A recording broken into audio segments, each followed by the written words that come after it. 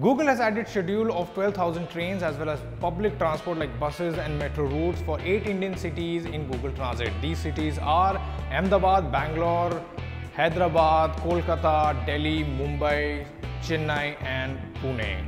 This app is available for your desktop, Android and iOS version as well. So all you have to do is on Google Maps, click your destination, click on get direction, choose your mode of transportation and you will get direction, door-to-door direction for buses, metro, and if you're in the train, you know by what time you will be reaching so that you can plan your journey better and also ensure that the train is going in the right direction because you want to know that.